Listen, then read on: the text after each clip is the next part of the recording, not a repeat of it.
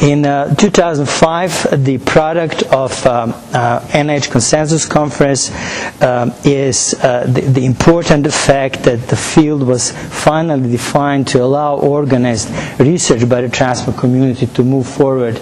6 publications came out in a rapid succession in the Journal of American Society of Blood and Marrow Transplantation, papers that were covering key areas, diagnosis and staging, histopathology, biomarkers, response criteria, everything essential for the researchers and the investigators to proceed in an organized manner.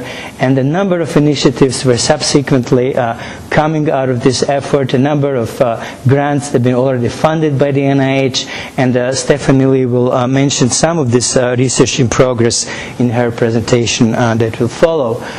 I will take a moment here to acknowledge Georgia Vogelsang, my co-chair of the NIH Consensus efforts, a friend and a colleague, recognizing her incredible lifetime achievement efforts that she received the 2000 ASBMT award for her impact on the field, particular clinical field of chronic graft-versus-host disease.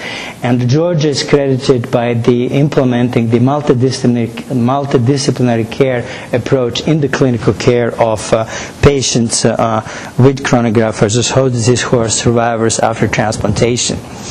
One of the conclusions of the NIH effort is that the best treatment of chronic GVHD is a clinical trial, if available. There are not enough trials being available enough, but belief is that if progress is to be made, we need more clinical trials, more patients being enrolled in clinical trials. It's known that patients get the best structured and care on clinical trials, and there is a website. There are not too many actually very good resources for patients to learn more about clinical trials. One of the best, I would say, is clinicaltrials.gov. That's available for those who try to find more information. At the NIH Clinical Center in Bethesda, we are using the unique opportunities of having working together clinical investigators and laboratory scientists in studying chronic graft-versus-host disease, studying bone marrow transplants, and working on overcoming barriers in implementation of this form of therapy for cancer patients and other diseases. In 2003, we formed the NIH GVHD study group to create a high-quality multidisciplinary program to address challenges that have been hard to address outside the intramural NIH, establishing clinical infrastructure, studies of GVHD biology, development of treatments, and leadership in the field, where the NIH consensus effort is part of that.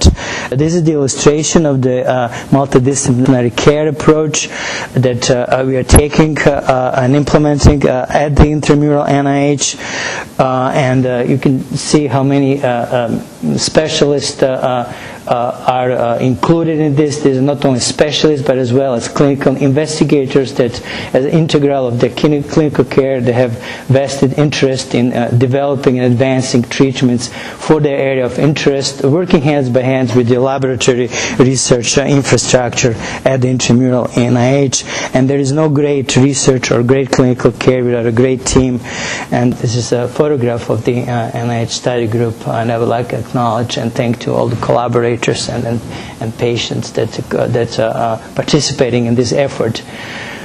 A few remaining final slides about some barriers to optimal survivorship, about this care that's lost in translation from cancer patients into a survivor. Providers are facing a fragmented healthcare delivery system.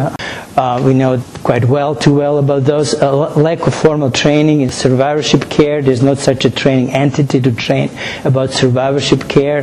Lack of evidence-based standards of care. We need more research to create evidence. Communication and continuity of care across time and providers. Survivorship is a long trajectory over years, and many providers, they are geographically scattered throughout the time. It's a profound challenge. The workforce workforce capacity for delivering survivorship care is a major problem that's increasingly mounting, and we are facing with a lack of providers, clinicians, physicians, nurse practitioners to provide sufficient follow-up care for a growing number of survivors after bone marrow transplant, but after cancer treatment in general. Some barriers facing survivors: fragmented healthcare delivery system again, where there are multiple specialists involved. The current healthcare system is not well suited to take care of chronic patients with multiple organ system. To implement a necessary interdisciplinary approach, there's a need for centers of excellence to be better defined and supported, to reduce healthcare access barriers imported, whether those barriers are language, financial, geographical, physical, and others. Clinical trials participation, facilitation, and support of funding for those trials, or insurance funding for patients who are on these trials. Barriers to communication, shifting from cancer focus into the survivorship focus in discussion, and access to information of survivorship, as well as creation of survivorship care plans. All these things that are still lacking in the many practices.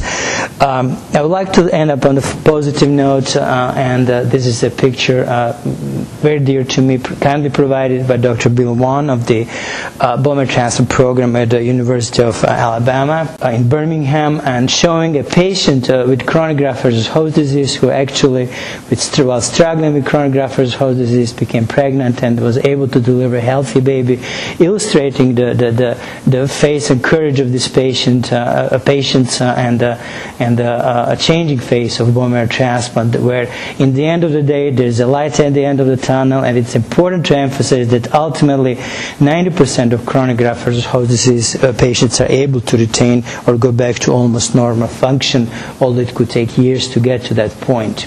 This slide is to make 2 points. One is to say that bone marrow transplantation, although being a treatment for cancer as a key indication, hematologic malignancies, as well is a treatment for many patients with life-threatening diseases like immune deficiencies, autoimmune diseases. And here is a patient who is at that point was in a wheelchair, who had a systemic lupus, another systemic autoimmune disease, multi-system, reminiscent in some way on chronic graft-versus-host disease. He was treated on an investigational protocol at the NIH Clinical Center. The other point is to emphasize the power of advocacy, the things we can do if we work together jointly and united. Sean, at this occasion, is witnessing the signing ceremony declaring a day of fight against lupus in the state of Utah. This is at that time Utah Governor John Huntsman, who is currently the ambassador in China, but again emphasizing the power of advocacy. Here is shown in April of 2006, able to walk after close to a year after his bone marrow transplant. He keeps recovering and improving his function. The future of chronic GVHD, continuous community effort of all stakeholders, including patients and families, is essential in order to reach desired goals in controlling and preventing chronic GVHD. Most severe forms will hopefully disappear in the next 10 years with early detection of those at risk and preemptive therapies. We will learn as well, we hope, how to better use chronic GVHD-associated anti-tumor effects and use them further to benefit of our patients. Thank you very much.